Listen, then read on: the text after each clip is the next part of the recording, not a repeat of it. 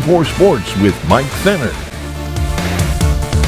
Welcome on in. It's time for sports. Back home for the first time in more than 2 weeks. The SeaWolves began a new series with Guardians AA affiliate Akron at UPMC Park. Pinatas night for the Howlers and Jackson Jobe getting the start. Scoreless top of the fifth. Off the Jobe pitch. Here it's Ben Malgeri, the diving catch in left right near the bullpen. Great effort there. Jobe gave up 3 hits in 6 innings. No runs, struck out 2. Bottom of the 6th, still no score until YourErie says how you like that on the RBI double. A liner. He trades places with Carlos Mendoza. Call it 1-0 Erie. Bats came alive in the 8th. Same score until Chris Myers hits the ribby single. Lee scores 2-0 Pinatas. Same frame, Trey Cruz coming up to the plate.